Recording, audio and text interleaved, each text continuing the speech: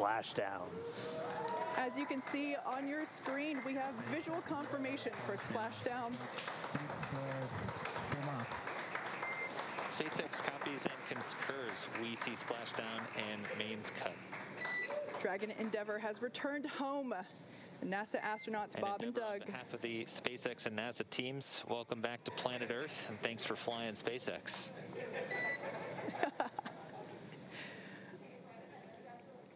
It was truly our honor and privilege to fly the flight of the Crew Dragon and Endeavour. Congratulations, everybody at SpaceX.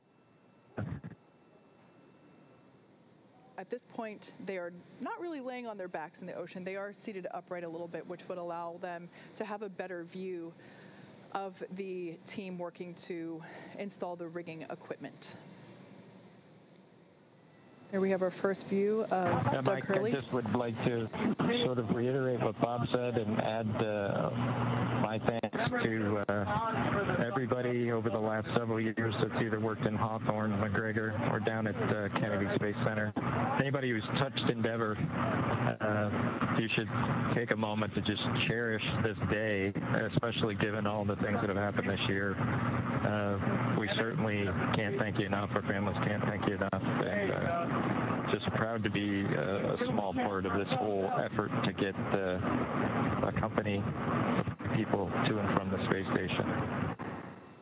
You know, this has been quite an odyssey the last 5, 6, 7, 8 years. 5 years since Bob and I started working on this program. And to be where we are now, the first crewed flight of Dragon, is just unbelievable. And I think we're both super proud to have been just a small part of the team that accomplished bringing those space flights back to the Florida coast and bringing that capability back to America. You know, I think this is something that the whole world can take some pleasure in and can really look at this as an achievement of humanity. And there's, you know, these are difficult times when, you know, there's not that much good news. And I think this is one of those things that is universally good, no matter where you are on planet Earth. This is a good thing, and I hope it brightens your day.